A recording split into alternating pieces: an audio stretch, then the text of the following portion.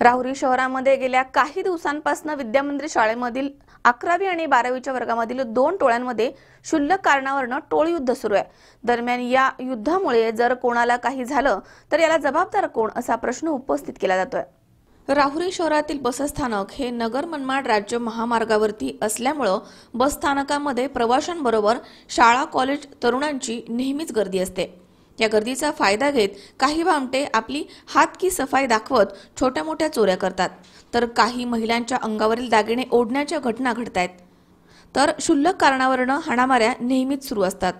तसेच शहरामधील विद्यामंदिर शाळेमध्ये 11वी आणि 12वीच्या वर्गामध्ये शिक्षण घेत असलेल्या राहुरी खुर्द येथील एक गट आणि तमनर आखाडा येथील एक गट असे तरुणांचे 2 गट पडलेत आणि गेल्या अनेक दिवसांपासून कोणत्या तरी कारणावरून त्यांच्यामध्ये टोळी युद्ध सुरू आहे।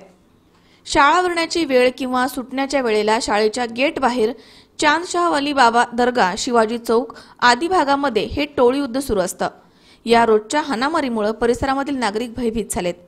शाळा प्रशासन याबाबत मूग गिळल्यासारखं गप्प बसून आहे। याबाबत काही शिक्षकांकडे विचारणा केली असता सदर भांडणं ही शाळेच्या गेटच्या बाहेर होत आहेत, त्यामुळे आम्ही याबाबत काहीच करू शकत नाही। याबाबत पोलिसांनी लक्ष दिलं पाहिजे। आम्ही वेळोवेळी लेखी आणि तोंडी स्वरूपामध्ये बंदोबस्ताची मागणी केली आहे, असं शिक्षक सांगतायत। सदर टोळी युद्धामध्ये जर कोणाचं काही बरं वाईट झालं तर याला कोण जबाबदार राहणार असा प्रश्न नागरिक उपस्थित करतायत।